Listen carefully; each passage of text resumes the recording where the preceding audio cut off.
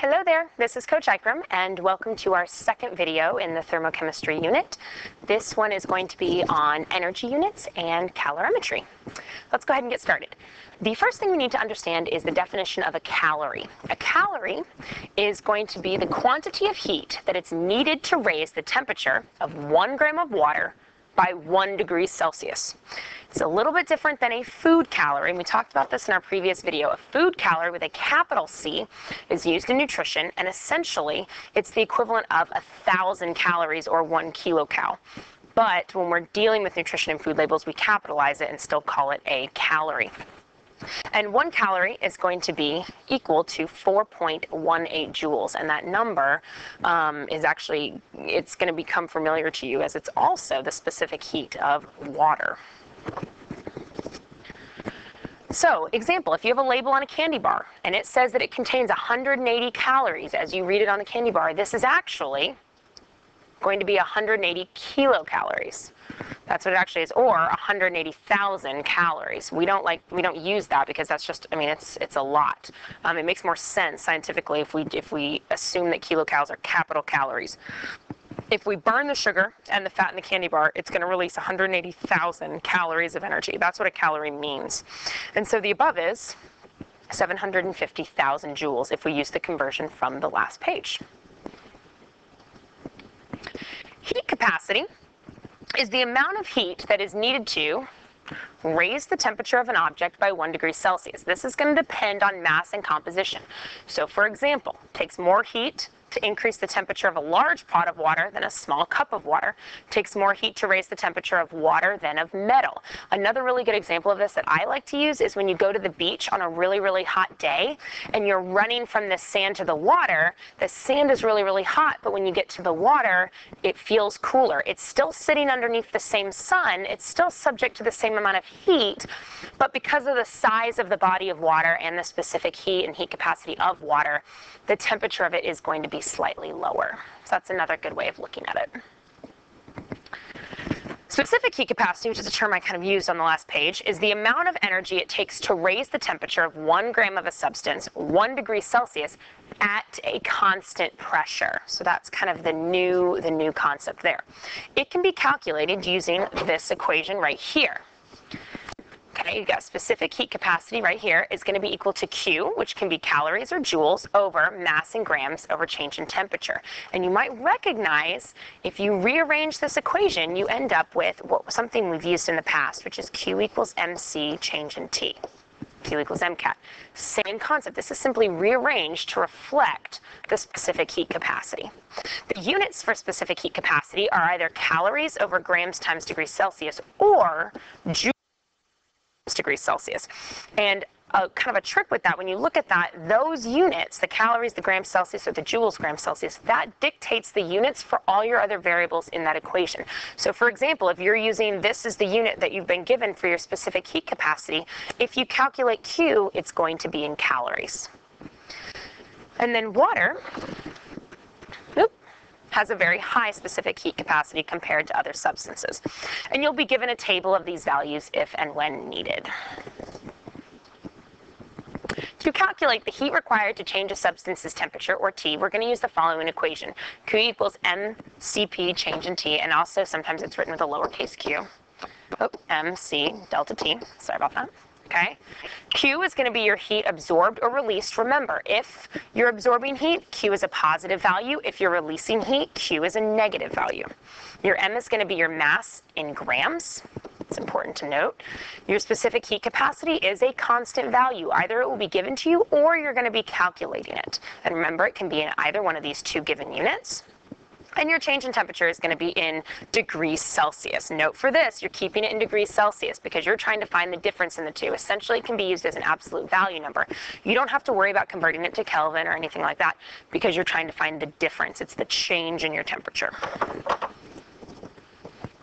So let's do a practice problem. Looking at this first one, how much heat is absorbed by 500 grams of water as its temperature is increased from 14 to 75? So I always like to write my givens out on the side. For some of you, this might seem a bit redundant, but it's important to make sure you don't forget anything, especially when we get into calorimetry problems a little bit later when you're trying to deal with two different substances. If you write it all out, you're less likely to make any errors. So let's start by looking at what we've got. We've got 500 grams of water. That's going to be my mass. We do not know how much heat is absorbed by it, so that's what we're going to be looking for. We do know that since it's absorbed, that value should be a positive number, so keep that in mind. The change in temperature we know is 75 degrees Celsius minus 14. And you know change in temperature is going to be T final minus T initial. So it went from 14 to 75. So it's going to be 75 minus 14, and that actually equals 61. Okay, and then my C value, I'm going to come over here, and I've got it actually on a little snazzy thing here, and whoop, and we're dealing with water, and if we look at the specific heat of water on our little chart here, it says it is 4.18 joules over grams degrees Celsius. When you go ahead and plug all that in, Q equals a mass of 500 times 4.18 times 61. And you can also plug in your two temperature values for that. And you're going to get this. And remember, you have to take it to the number of significant figures, which is in this case 2 significant figures. And there's your final answer, 130,000 joules.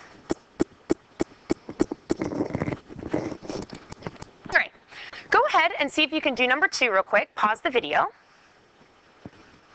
All right. Hopefully you write your givens on the left-hand side, and then you went ahead and plugged everything in. Here's the answer written out. Okay. So you've got Q equals MCAT. They plugged in their Q value. The important thing to note is that your Q value is being absorbed, so it is a positive number in this case. You've got your mass. You don't know C. And then you've got your difference in change in temperature. Divide it out, calculate C, and you get 0.387 joules over grams degrees Celsius. Let's practice one more. Go ahead and pause the video and see how you do. All right, again, hopefully you wrote all your givens out to the side. Let's look at our work here. We've got Q equals MCAT. We plugged in, again, we're adding energy, so it's a positive number right here. We've got our 455 grams from right here. We've got our specific heat capacity, which is not given to us right here, but I do have it. Apologies. You probably could not actually figure out this problem without this. It's right up here. Sorry about that.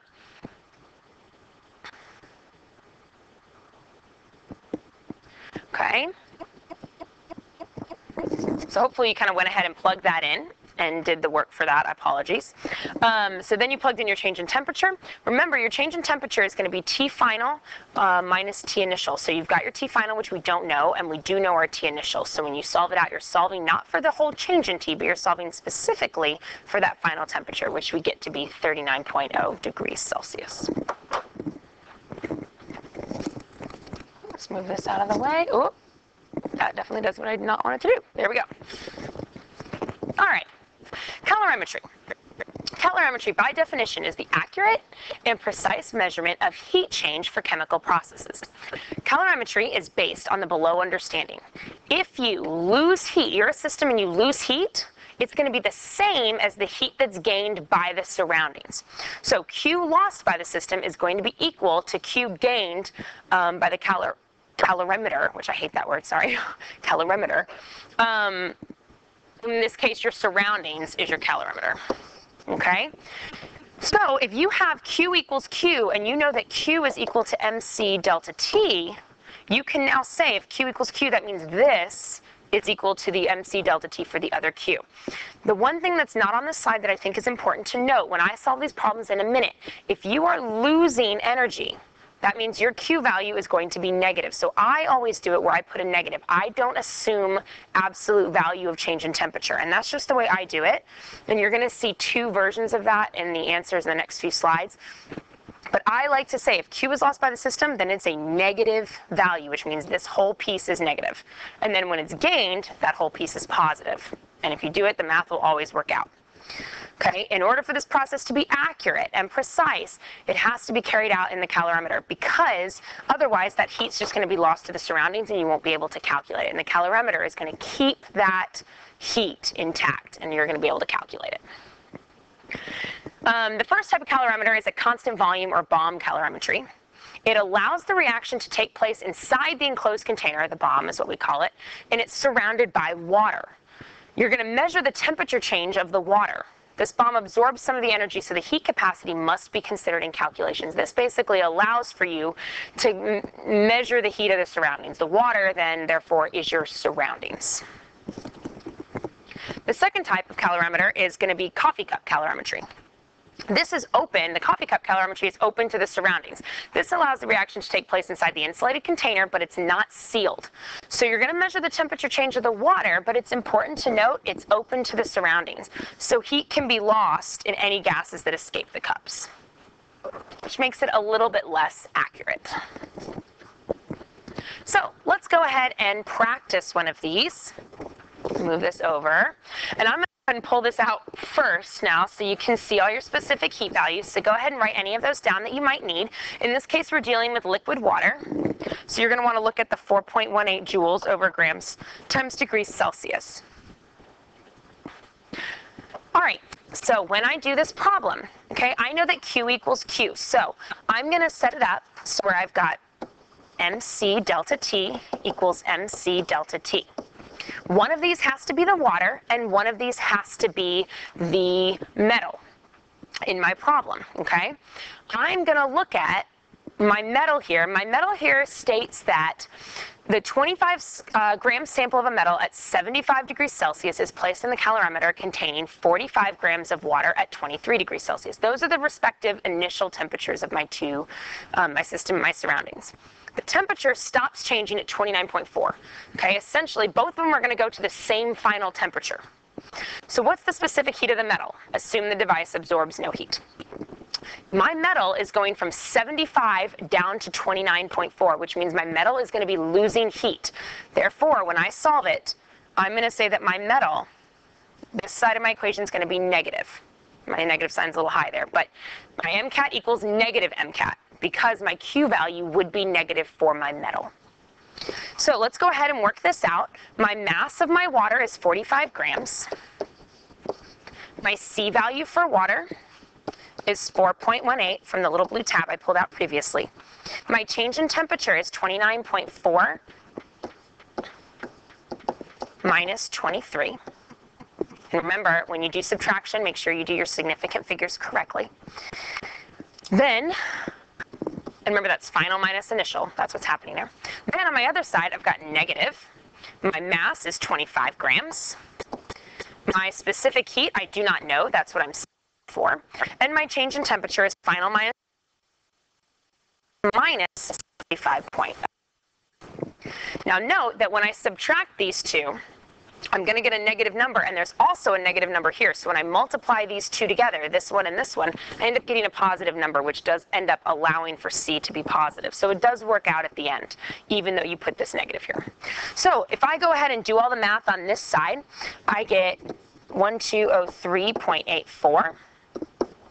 And then on this side, I get a positive 1140 times C. I multiplied this times this. Then to get C by itself and isolate it, I divide out, and I get C equals 1.1 joules over grams degrees Celsius. And that's following the significant figure rules. Okay, go ahead and pause the video and see if you can figure out number 2.